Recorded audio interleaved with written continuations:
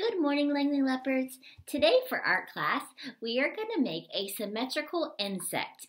And today you're going to need a pair of scissors and one piece of construction paper. So today's project is a little more complicated than others, but I know you can do it. If you are my kindergarten, first, or pre-K art friends, you might want to ask your parents if they can help you with this one. Or they might want to make one too.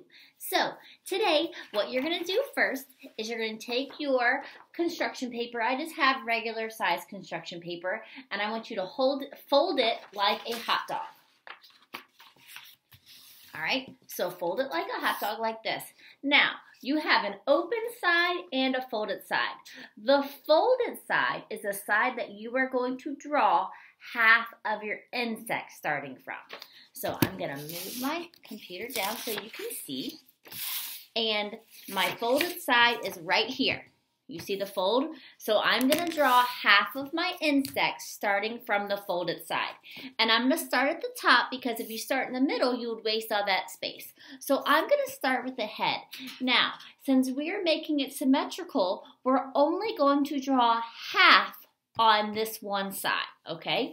So I'm going to start with kind of half of my head. And then I'm going to make my body kind of lumpy and bumpy.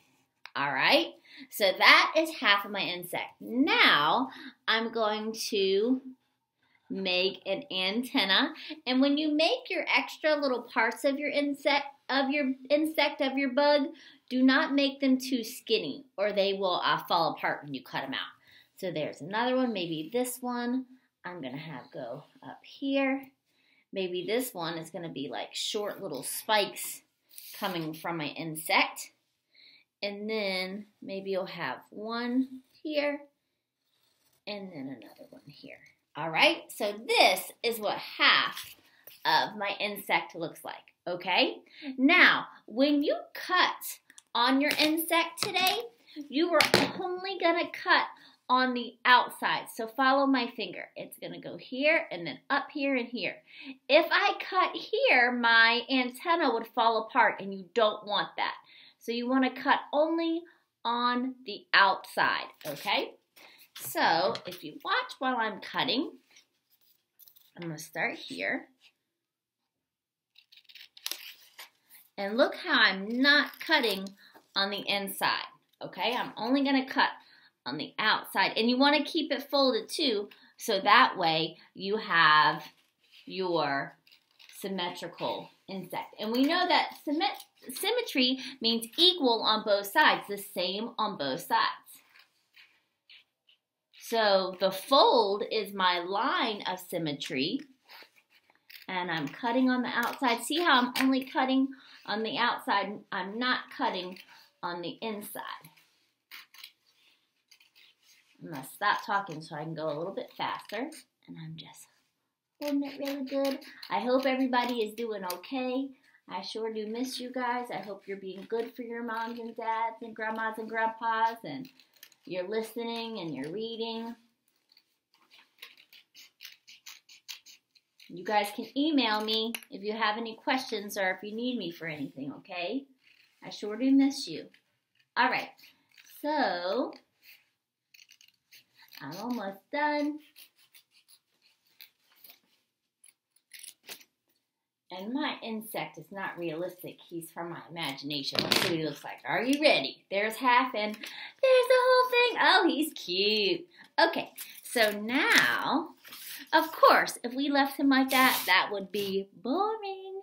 So I'm gonna work on this side. And since I said he's from our imagination, we are just going to be creative. I'm gonna keep him the same on both sides. So I think I'm gonna do 1, 2, a big eye in the middle. All right, and then inside, he's just gonna have little eyes. All right, maybe for his mouth, he'll have a zigzaggy mouth. He's not going to be mean. He's just going to be weird. Maybe I'll go like this so it looks like his mouth is open. Yeah. All right. And then I can make him have some spikes so people wouldn't want to touch him. He's going to be dangerous insect, okay?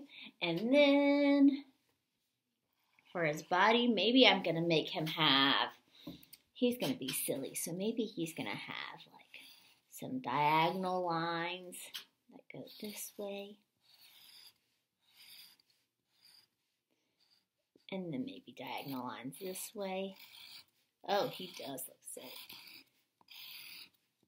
All right, and then maybe down at the bottom, he's going to have some swirls. I could even put some clothes on him if I wanted to be really silly on my insect. And then maybe on my legs, I'll put little lines to look like he has hair on his legs. So after you're finished, your insect, of course I did not finish this one, but there's my unfinished one, and here's my finished one. So I just took my insect and did lots of lines and patterns on him.